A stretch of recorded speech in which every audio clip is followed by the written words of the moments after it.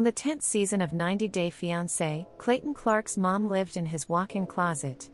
The plan for her was to live there temporarily, in order to save enough money, and move into her own place one day.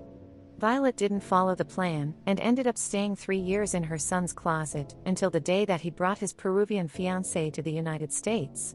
Clayton's apartment was cramped, since he had 4 pets, and his mom's hoarding habits made things worse. Violet and Clayton may have a close relationship nowadays, but that wasn't always the case.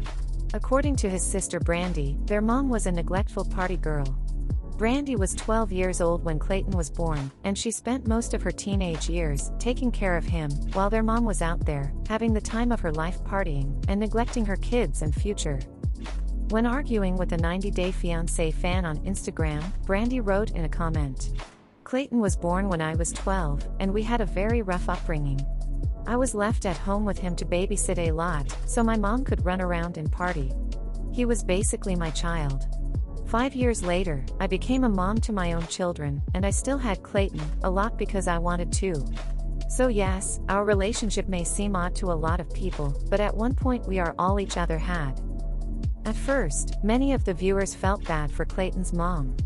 They thought that she worked hard all of her life, and took good care of her 2 kids, but couldn't retire peacefully because of inflation, and the rising cost of living crisis.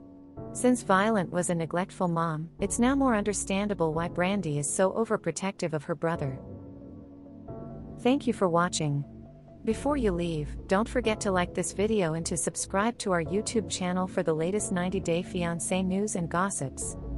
Also, follow us on social media for the latest 90 Day Fiancé memes. Links are in the description below.